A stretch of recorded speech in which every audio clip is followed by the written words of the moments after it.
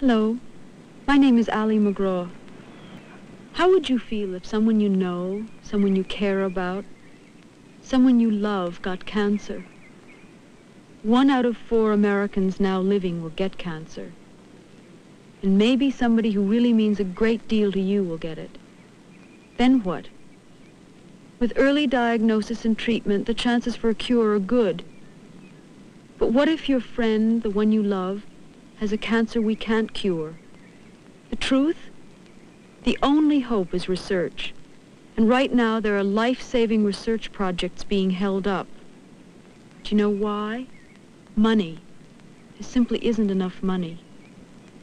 People always dig down and give after a tragedy. Don't wait. Please, give now.